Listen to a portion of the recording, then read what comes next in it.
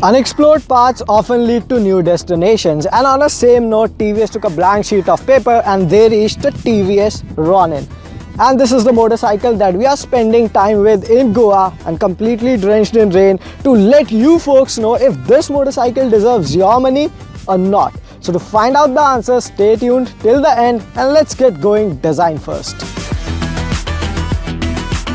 In my opinion, this neo-retro themed design on the Ronin looks fresh. It in fact looks neat because fit and finish levels are great and so is the paint quality. And my favorite bit on this design remains this fuel tank, the off-centered instrument console, these fancy levers, the headlamp, and of course the golden finish front forks. Also, the diamond cut finish for the alloy wheels looks neat too. What do you think of it? Let us know in the comments below. However, I believe the rear fender could have been a better designed unit.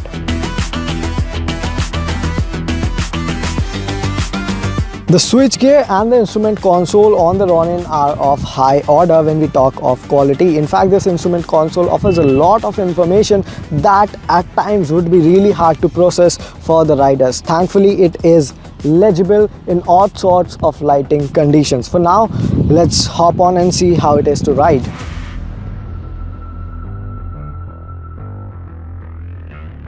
The Ronin comes with a 225cc single cylinder motor that belts out 20 horsepower and roughly 20 Nm of max torque. The gearbox is a 5-speed manual unit while the clutch comes with slip and assist function. Now talking of suspension, you have upside down forks from Showa and you have a monoshock for the rear along with the box section swing arm.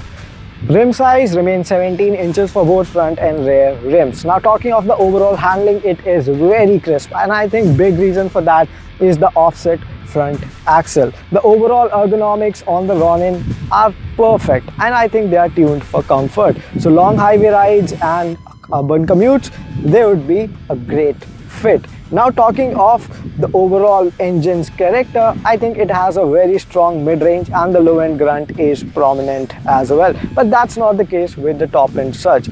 For brakes, you get dual channel ABS and there are 2 riding modes as well, urban and rain. And in the rain mode, the intrusion is more pronounced, more prominent, whereas on the urban mode, the ABS kicks in slightly later.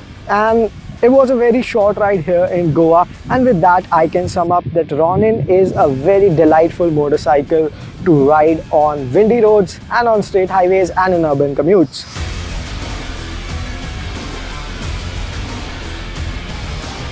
With a price tag of Rs 1.49 lakh ex-showroom, Ronin seems like a very versatile motorcycle to me, and I think it is more about accessibility, making accessible in terms of financial aspects, making it accessible in terms of rideability since it's a comfortable motorcycle and is very flickable.